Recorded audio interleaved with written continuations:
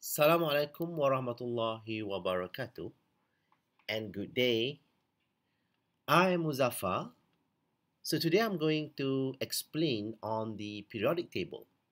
So I believe most of us, if not all, have learned or have been introduced with periodic table. So it's kind of easy. Okay, it's not a new thing to you. So right. So this is an example of a periodic table.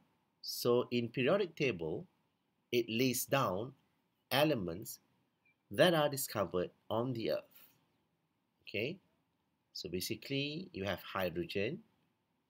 Okay, so they are all written in symbols or in short form.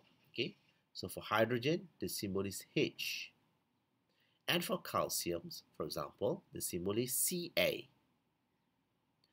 So if you look carefully at each and every elements in the periodic table, they are all accompanied with the top number and also the bottom number. So what are these numbers? The top number is called as atomic number or the proton number.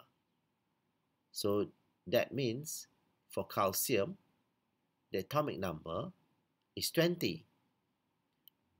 Okay, 20 means there are 20 protons in the nucleus of an atom of calcium.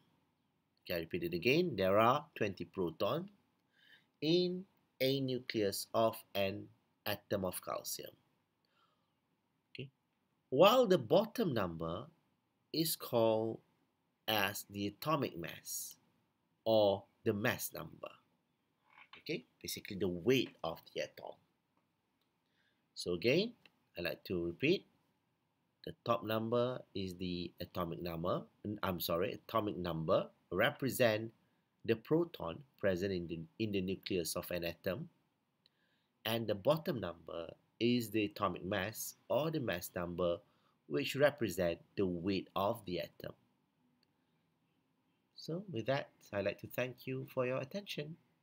Thank you very much.